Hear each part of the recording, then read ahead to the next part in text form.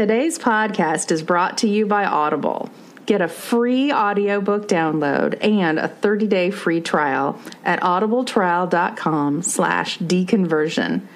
They've got over 180,000 titles to choose from for your iPhone, Android, Kindle, or MP3 player.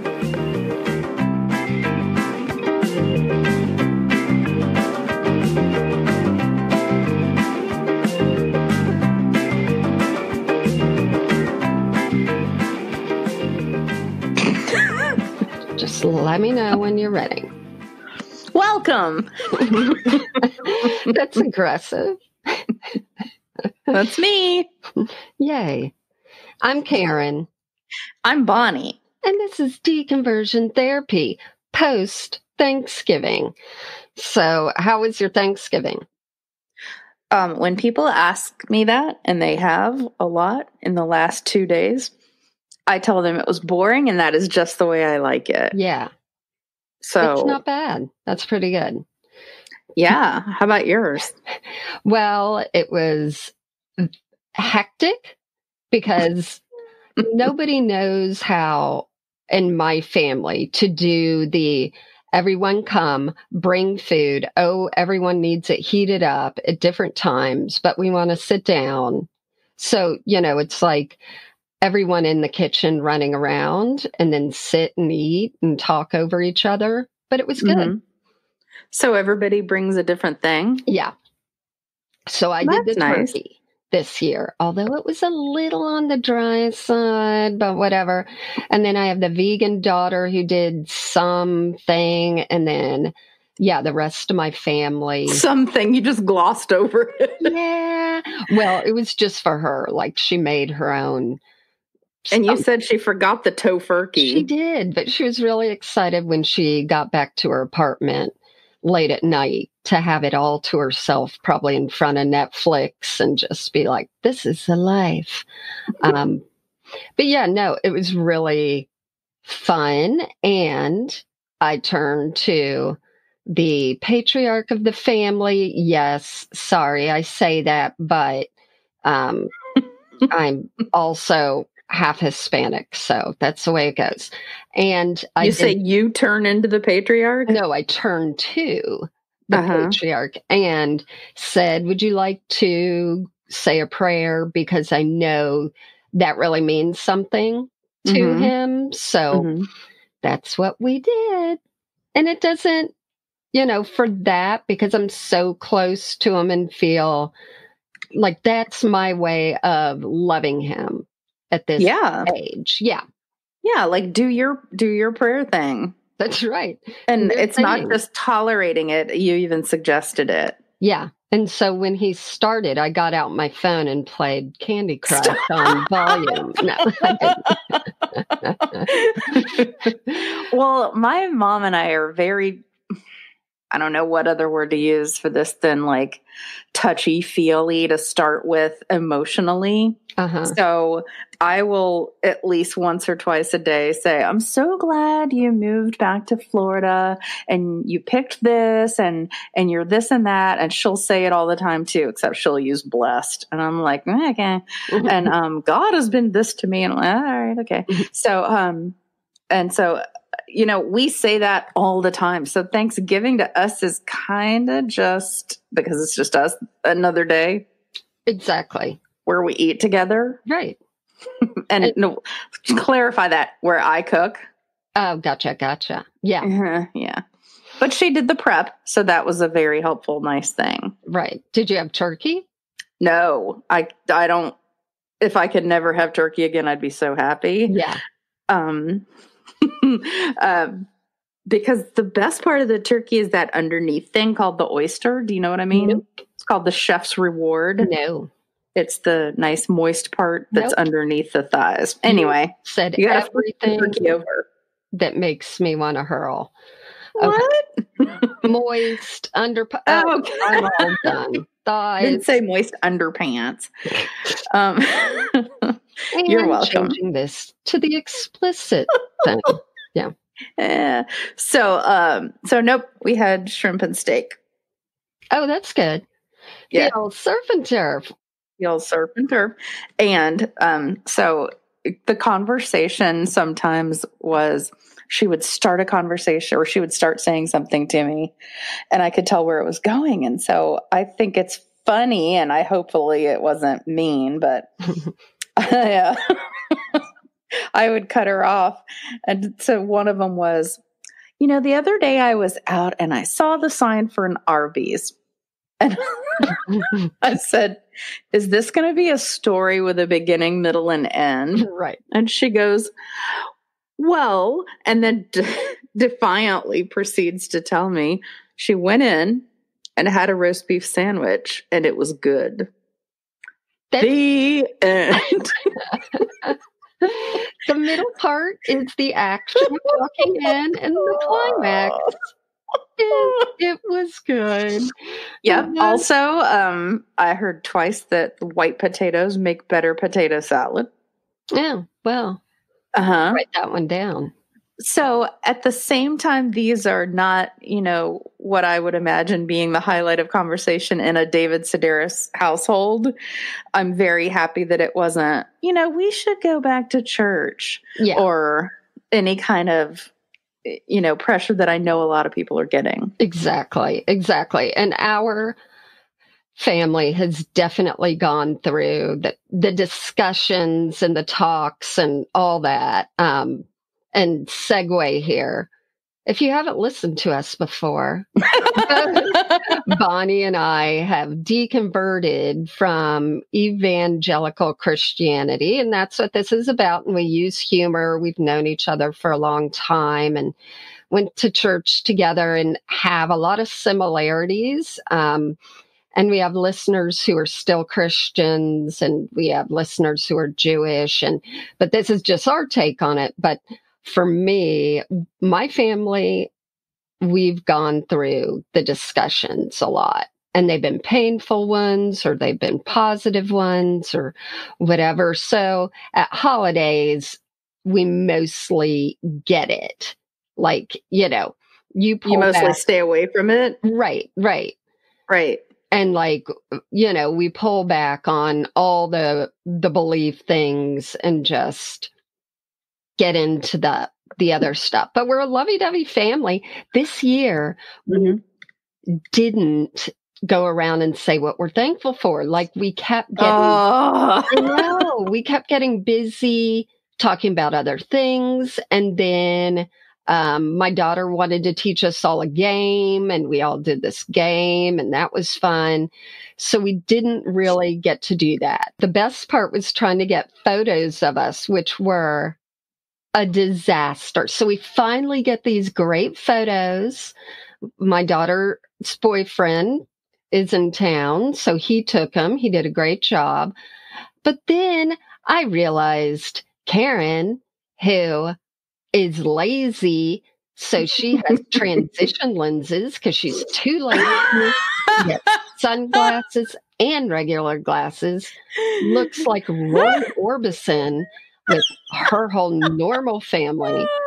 So later we just took like a selfie inside. And I sent that one to you. Yeah.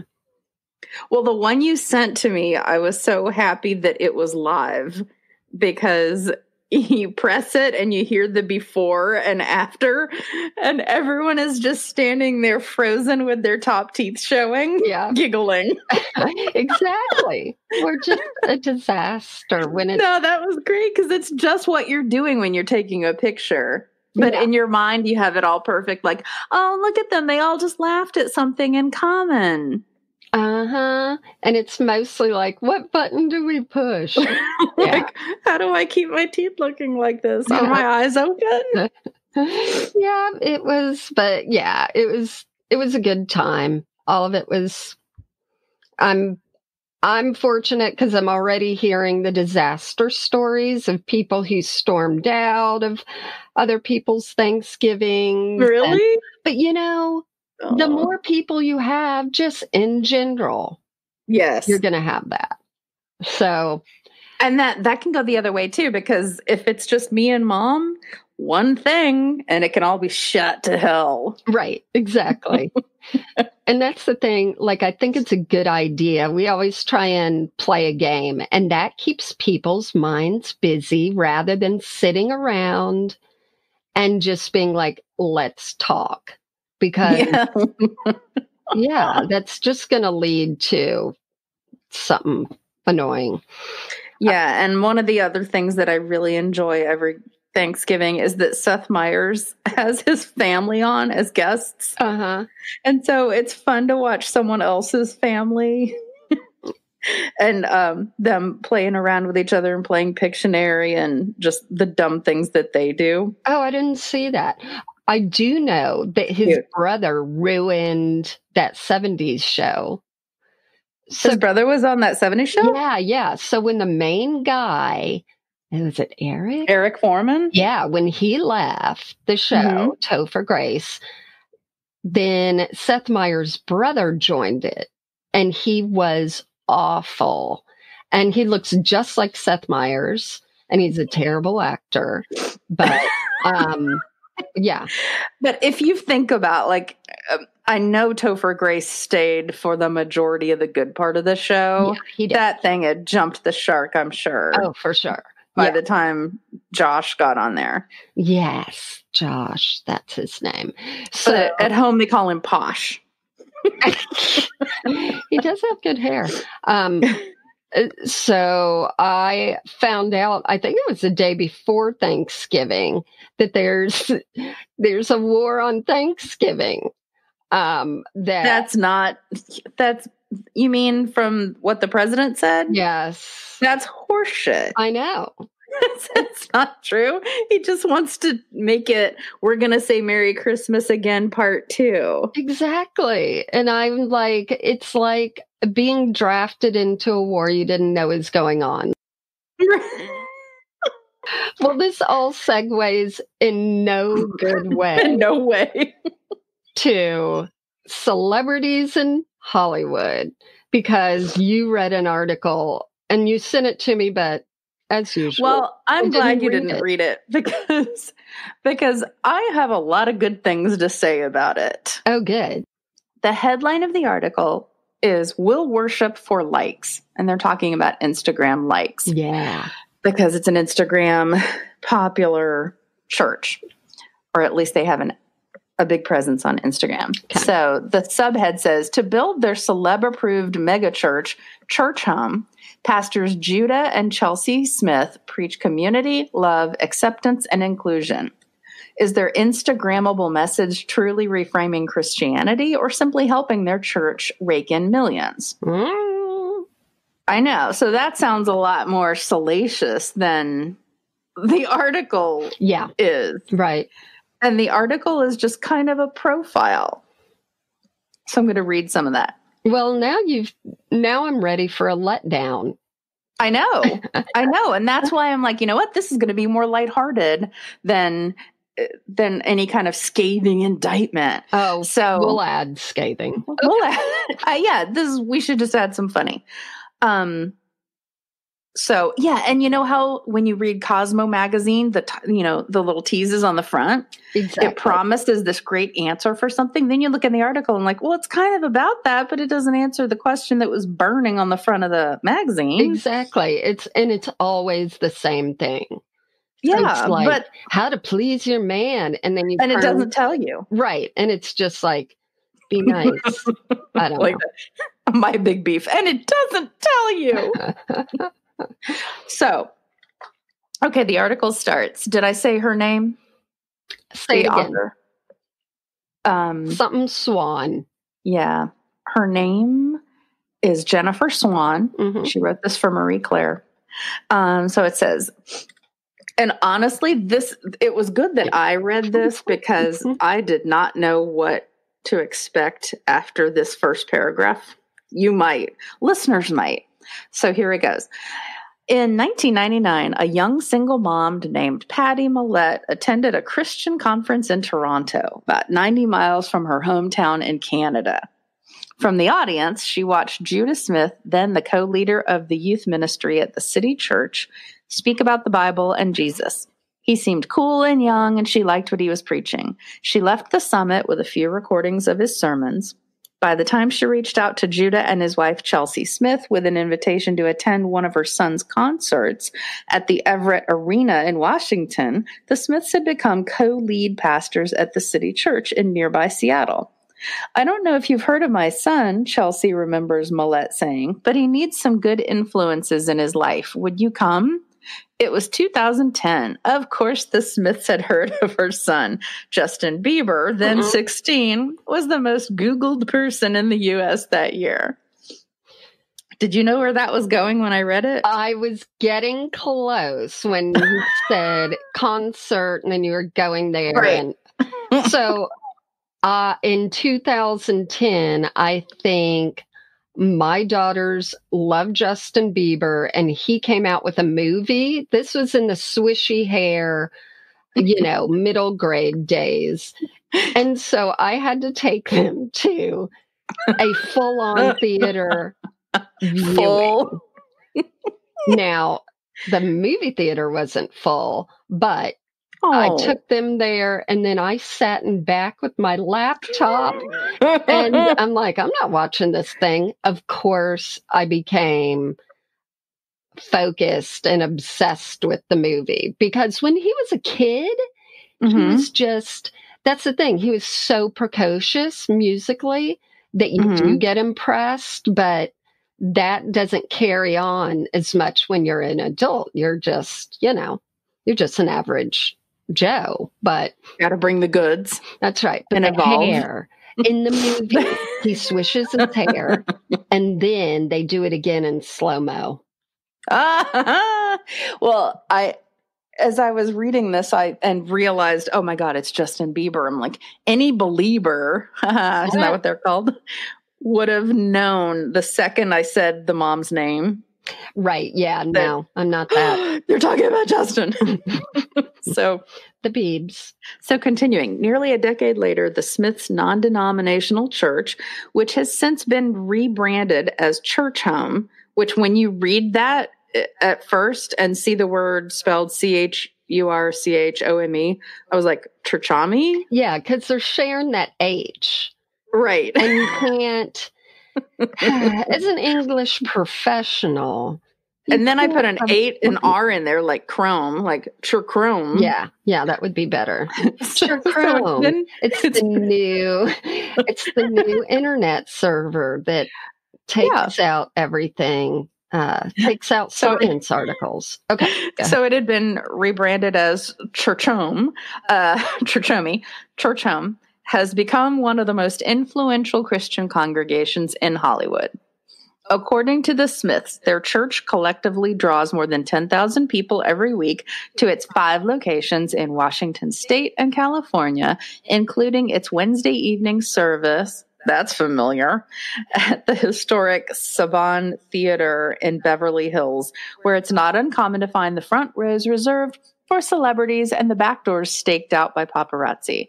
The LA services have drawn the likes of Kourtney Kardashian, Ciara and Russell Wilson, and Selena Gomez. Well, that's when they were dating. I wonder if Selena Gomez has ditched all of that. I don't know.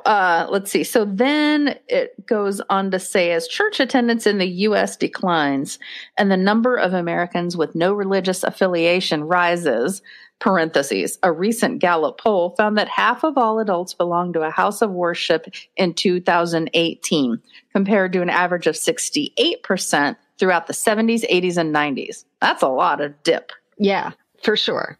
Thank you, Internet. Thanks, Gallup. The Smiths want to reposition Christianity through positive storytelling, not through the messages of doom and gloom that other churches have preached in the past. And then, quote, in those dark times, the story got out there that Christians were a bit mean and harsh and judgmental. A bit. Did it get out there? It got out. A bit. Anyway, and looking for the wrong in people, says Chelsea Smith. Fear-mongering televangelists like Jim Bakker and Robert Tilton sermonized that those who didn't follow Jesus and those who didn't donate heavily to the church would face demons and end times. Then it says Bakker was later indicted on multiple counts of fraud. They also didn't mention, but is back at it. Selling buckets. Mm-hmm.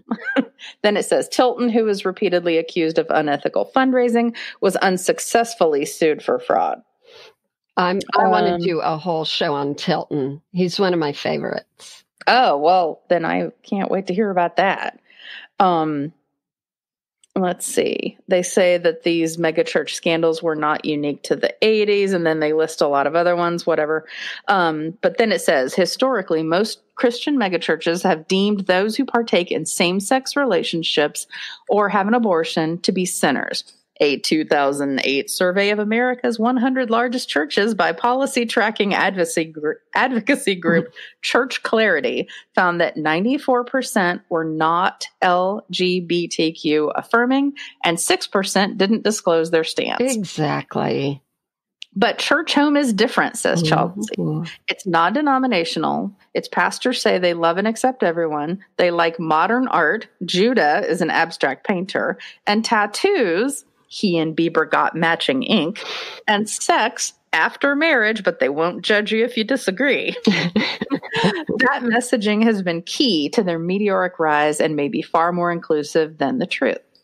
Then they talked about Hillsong and how they've come under fire for barring its gay members. So I'm just glossing over that because that's negative, and we've talked about that before. It says in 2005, before he was Insta-famous and buds with Bieber, Judah openly preached his unfiltered views. According to the Seattle Post-Intelligencer, which profiled Smith's growing popularity that year, he said he targeted followers ages 12 to 19 to get them young and told one such group that President Bush's Supreme Court nominations would be essential to determining whether or not we will continue to murder innocent lives in the womb of our women. Yeah. The article also summarized his views on homosexuality. It's a sin, the same as murder, rape, or living with your girlfriend, which begs the question, is Churchome truly expanding what it means to be a Christian? Or are the Smiths sleek storytellers who know what it takes to stay popular with Generation Z and millennials? But I have to say something. This is so annoying because 2005, okay, that was 16 years ago. Yeah. Is that the math? No, 15. I don't know. Yeah. I don't do math. We're in 2020 virtual, for all intents and purposes. Yeah. So 15 years ago, okay, I would hope in 15 years someone might have grown. Yeah. Isn't that what we want? And yet when they grow and change their minds, then we start saying, oh, it begs the question, are they just selling out to get more members? Right. I don't like that. Yeah. They were 25 back then. Now they're 41. They were 25, the pastors? Yeah. Oh my God. That should be illegal right there. Well, of course you're going to, at 25, still buy into the stuff that you grew up with. So now they're 41 and they have kids. And I hope to God that they've become a little bit more loving and accepting. Yeah, for sure. Than they were.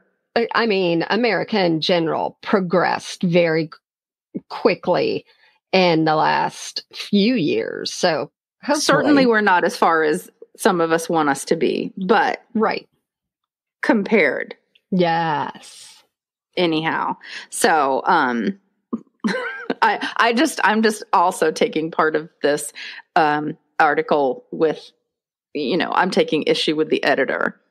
Who it sounds like wanted her to be like, come on, tear them apart.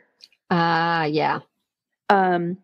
Then it says on Wednesday evening last February, the lobby of the Saban Theater buzzed with teens, 20 and 30-somethings, wearing T-shirts and distressed denim. Mm. One guy with a fur collar on his jacket had a neck tattoo of praying hands. Former NFL player Reggie Bush and his wife Lilith slipped into reserved seats toward the front row of the nearly 2,000 capacity theater. The stage was what? Reserved seats. I know, but no. What? No. They have to, because they're going to get mobbed if they have to go through, crowds. Are people equal in Christ? Come on. Yes, but they're not equal in Los Angeles.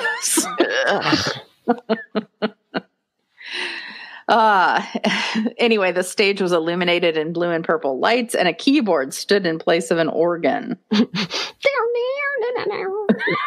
Yeah, but now I'm making a face because, oh God, you go to these worship services. How much music are we going to be subjected to? And they're not playing the Beatles. Can't you just go in, get a good 20-minute sermon, start a 20-second sermon, be on your way? That does sound good. Okay, so I like this, though. Judah, wearing an oversized burnt orange button-down, black skinny jeans, and black leather boots, opened his sermon by calling himself a Jesus guy and launched into the Old Testament story of Rahab, a prostitute who found faith against the odds. He talked with the smooth croon of a late-night DJ. This is what you always talk about, is how they all have the pastor speak. Yep, pastorese. Yep. Threw his hands in the air. And then he says, if your lifestyle in any way reflects or has some symmetry with Rahab, I could almost argue that God's with you a lot. God loves broken people. I think that's nice. All right. God doesn't judge broken people like the way that, such and such's mother judged me back in our congregation. Yeah. Anyway, the following Wednesday night, a group of baptisms took place in a small inflatable pool in the lobby of the theater. I need to have a picture of how small that inflatable pool was. And if it's still hooked up to like the fan thing that goes to the side where it's like... I know, but like how much depth could they get there as far as water? Could you dunk all the way? Well, we will see. We'll look at the people who were baptized and judge them. So people crowded around the pool and they were cheering. Let's see. Okay, so then we get to a quote by Chelsea. Are we a religion? Sure, but it's not about doing everything right so that you're accepted by God or his community, says Chelsea. It's like you're already in with God. All you have to do is receive the gift of faith that's been given. Then it says, it's a day before the aforementioned service, and she's at the kitchen table in her light-filled home, which is decorated with sleek modern furniture and sits at the end of a cul-de-sac high atop the Hollywood Hills. Churchome, which operates a 501c3 organization, purchased the 28,000 square foot 4-bedroom home in 2016 for roughly $2.5 million as an investment in its future in Los Angeles. What does that mean? That's just facts. No, but it's a home. Is it a house or it's a... Oh, no, it's their sanctuary. House. It's a house where they live. Okay. Now, also, prices in Los Angeles are a lot higher than any normal place. Right.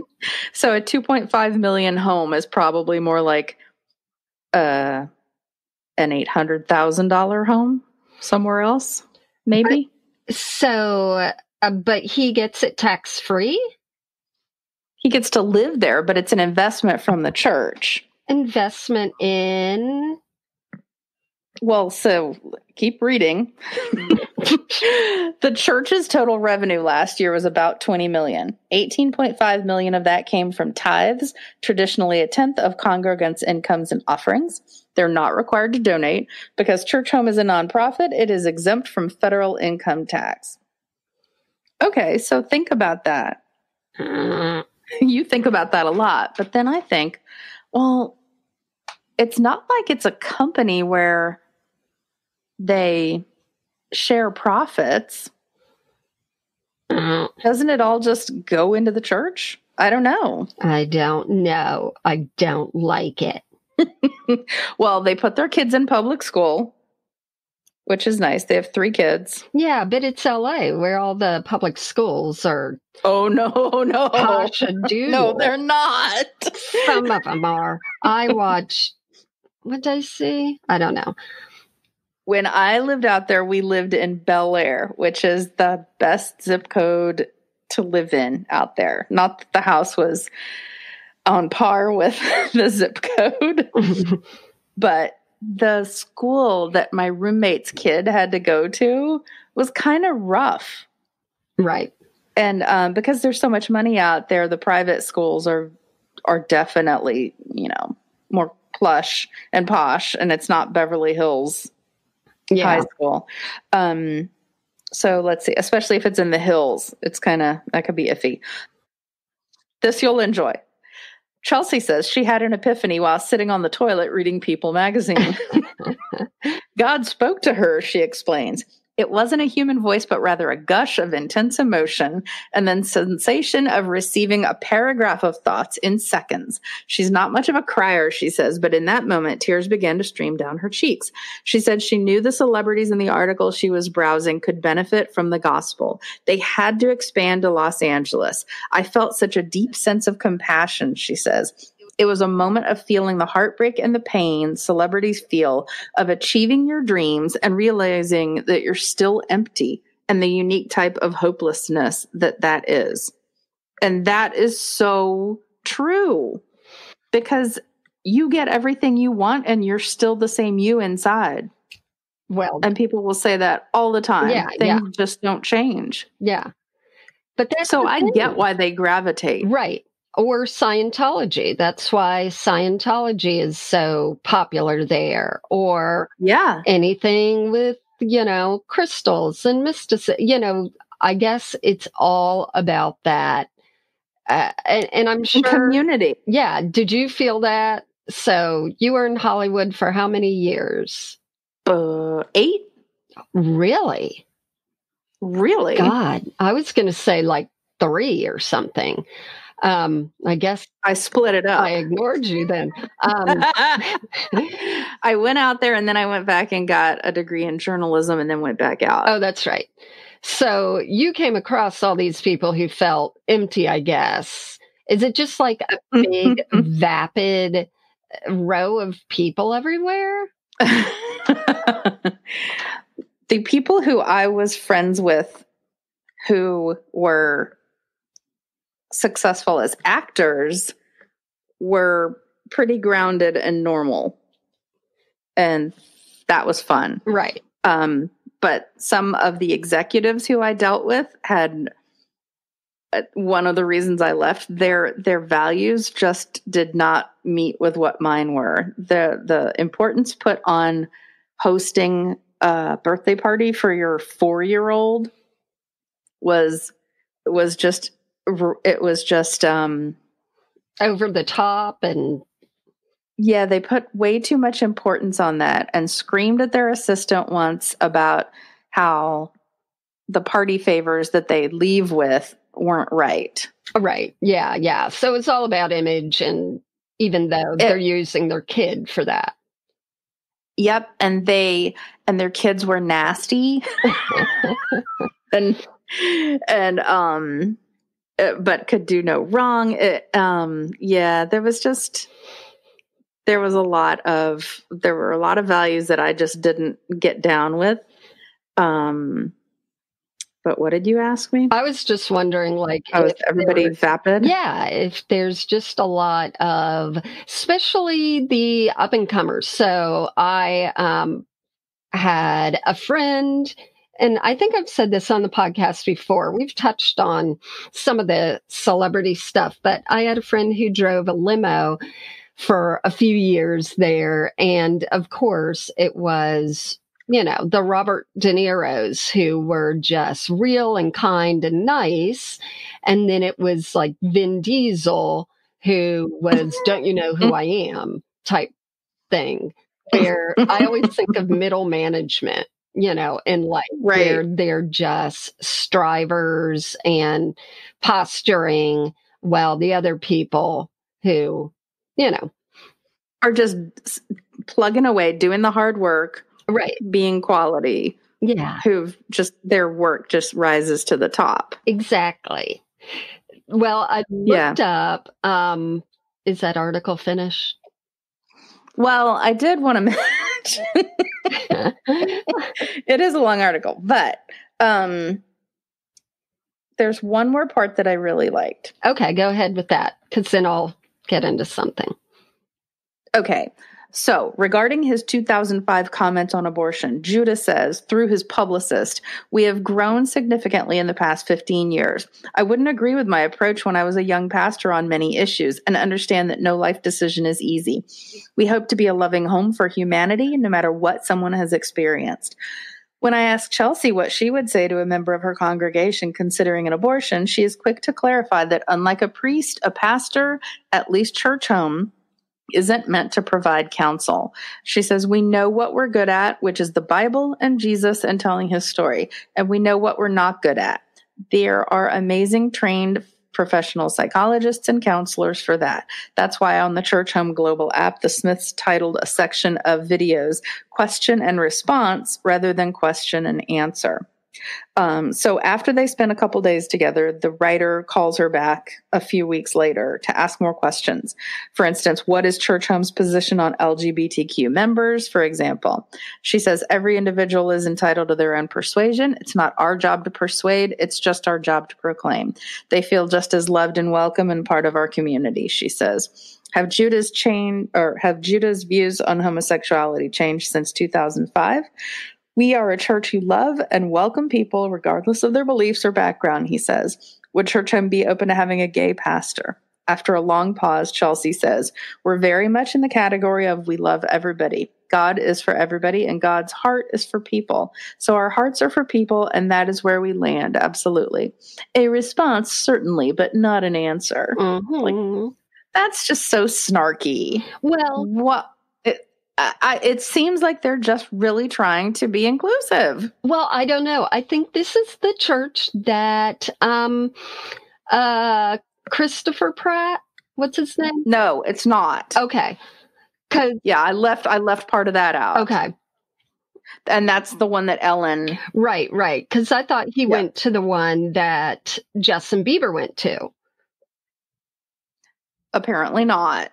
And I left that part out because we had talked about that one in a previous episode. Yeah. I don't know. So at one point, yeah, you and I at one point, you and I, you what? Okay. You and I are different on this approach because you see something positive in it and I see something negative in it, which is totally fine.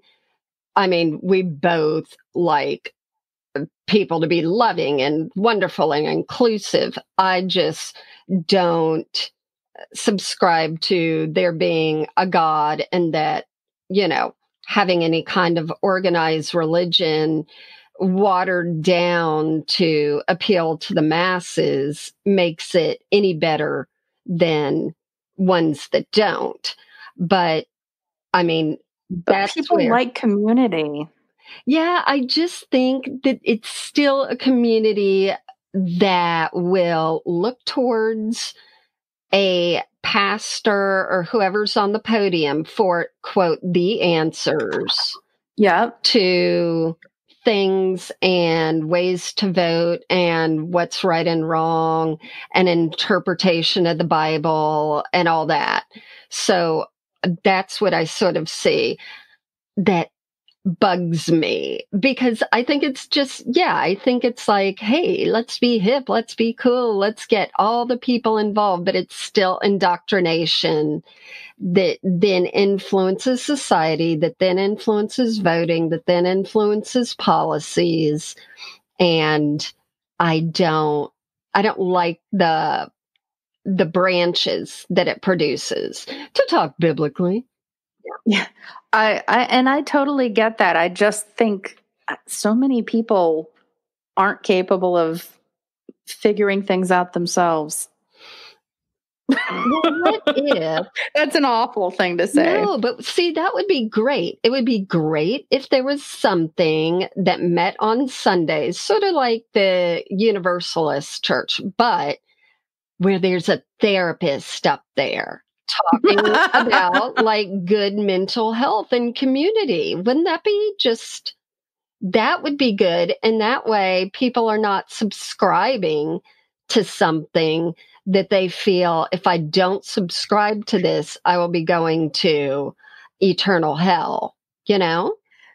Yep. And just what you said makes me think, well, this church doesn't seem to be telling people that they are if they don't.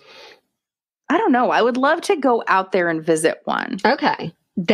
Let's start a GoFundMe called Send Bonnie to Church, and we'll get you out there. You bring wear your gamer headphone set the whole time and see what happens. I think I've missed the community. I miss the organization, the whole idea that they're getting together to do drives and stuff. I mean, I'm involved in that to a certain degree, but a lot of it is with my company. I think you're getting sucked in, because what is your one thing that you say you dislike is organized religion. And you're like, I say organization of religion is where the trouble starts. Right. So see, you want a community. I think I am going to look up a Universalist church down where you are. Okay. And there's actually, there's atheist gatherings too. Like, people are saying that community is missing totally. Yeah. And I think that's just such an American issue anyway. It is. I think you're right. We're a giant, stupid country. I know. Feel free to edit that out.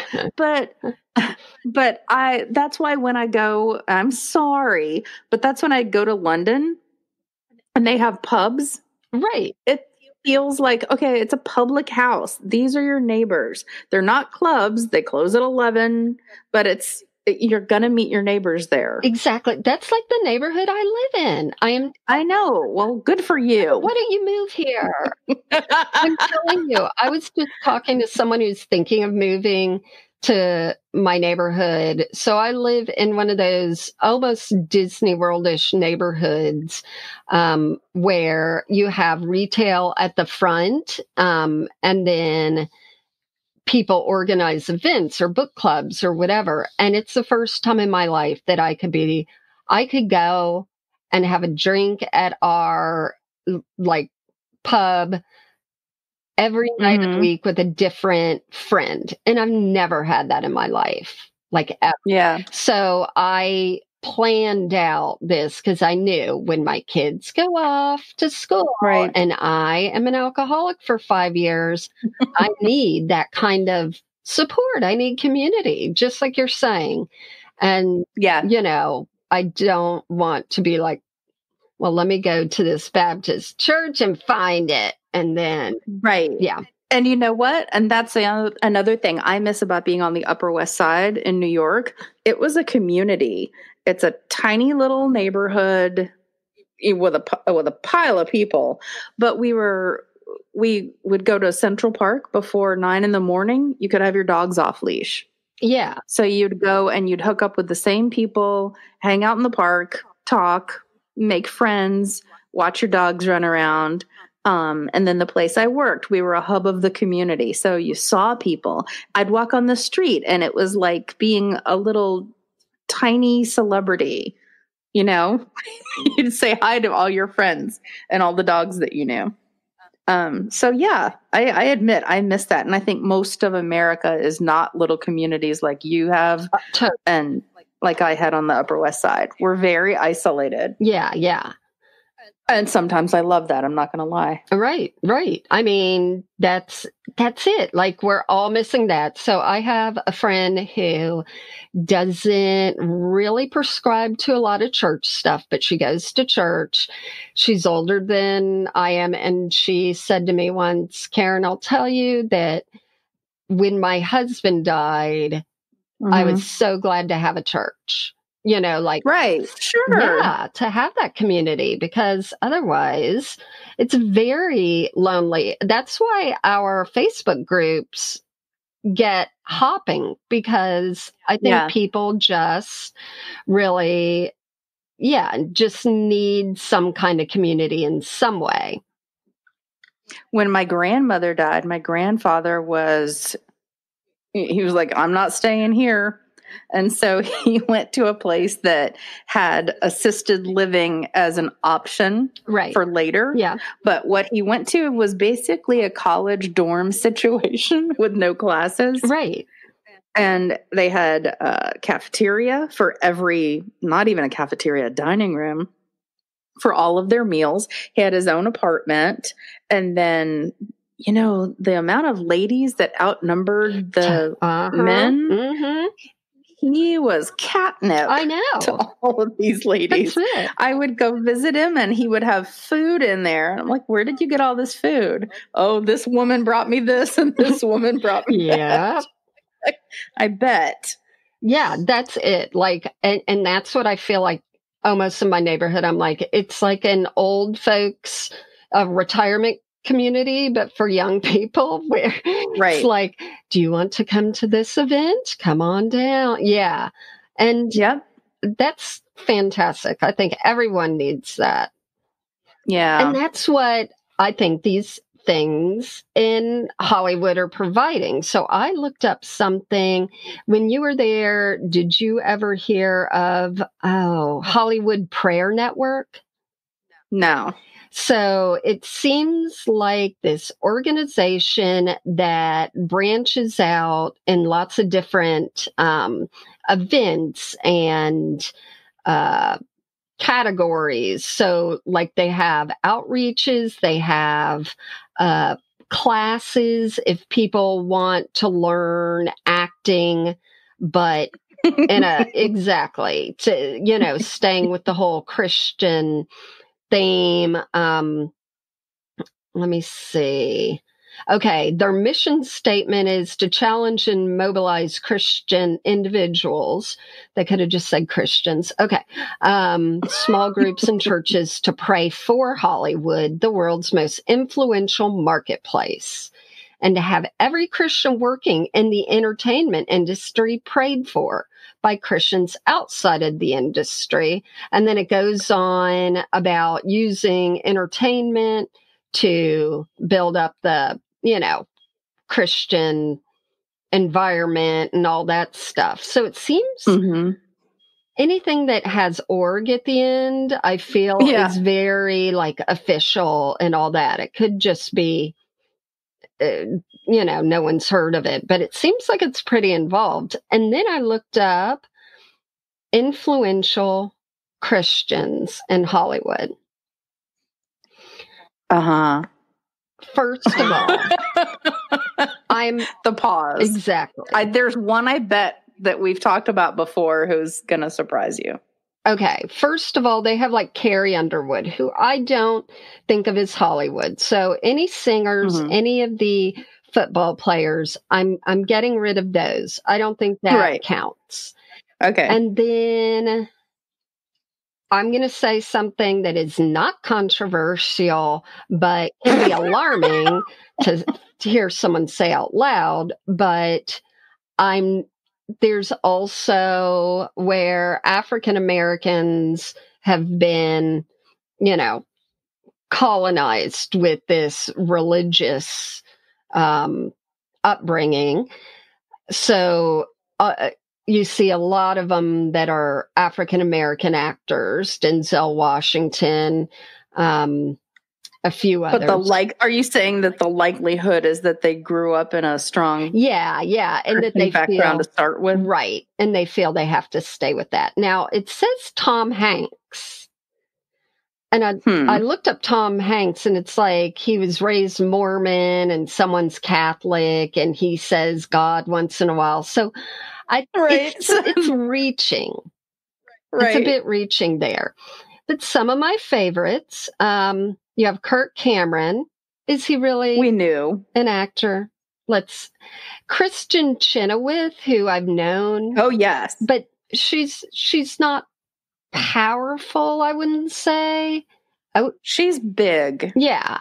Powerful, I don't know, but yeah. Then Candace Cameron Bure, who's all over the Hallmark Channel. And I like her. Right. She's like adorable.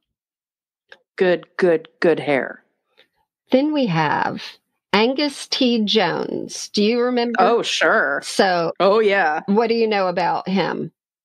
He quit 2.5 Men because he didn't agree with the preachings. He didn't agree with the very, very foul point of view. Right. And he calls it filth. And so he's definitely done that. I think one of the most powerful Christians that I would see from Tennessee and Hollywood right now is Tyler Perry, mostly his friendship with Oprah and all the things that he does. You know, he seems like a good guy. But here's some of my favorites. You have Gary Busey. Cray. Who I think we could probably, my first reaction to Gary Busey is little off. Let's add in Mel Gibson then. Little racist. Let's stir in Chuck Norris. And then a little sprinkle of Stephen Baldwin, who's batshit crazy. And then one of my favorite ones is... I know who you're going to say. Mark Wahlberg. So I was looking, and you know how ranker.com's like lists or ranks, we would like to say, top Christians in Hollywood. And then underneath it, it'll say other things you might be interested in. Right. So it says rudest actors. And those actors. Don't click on that. You're going to get malware. No, it's to another one of their articles. Okay. Some of the ones I just mentioned are also on the rudest actor list. Mark Wahlberg, Mel Gibson. Yeah. So it just goes in a circle. But I heard something about Mark Wahlberg the other day. So he's sort of... He doesn't seem like he's accepted that loving part of Christianity, but you know that he was almost on one of the 9/11 flights out of Pennsylvania? No. Yeah, I don't know if he missed the flight, he got kicked off, there were something. Kicked off. Not kicked off. Sorry. That would have been good. And if we had any real reach, we'd be in trouble for making that slip. I know. But he didn't get on it for some reason. Maybe he missed the flight. I don't know. But it was this whole if I had been on that flight, everything would have gone differently. I would have been up in that cockpit and this whole 9/11 thing would have ended a lot differently. No. I know. He didn't say that. He did too. So then they say Patricia Heaton, and just there's no one except for Tom Hanks, who I still don't think uses a Christian influence in any way, because I didn't know he was a Christian. Some of them are just maybe they mention God or they have an overall belief in God. But I have heard Patricia Heaton has been outspoken. But yeah, I think a lot of them, are crazy, weird, rude. I think Marky Mark probably embraced it because he's got a lot of kids to raise. He needs a village. Exactly. And, wasn't he, is he from Boston? You got that Irish Catholic or something thing going. Yeah. Yeah. But I think he needs help with those kids. Well, find us on all the social medias. The Instagram is super fun, Twitter once in a while, and then our Facebook, which is Deconversion Therapy. And please send us your funny letters, your true stories. Make it better than Bonnie's mother's Arby's story. And yeah, that's it. I guess the story I went to Arby's and it was good. That's just a compound sentence. I'll be sure to use that one on her next. All right. Have a great week. And whatever Bonnie says, don't go to church. No, I'm joking. Churchome. I know. Don't be a shit pile. And we love you with all our little measly hearts. Bye. Bye.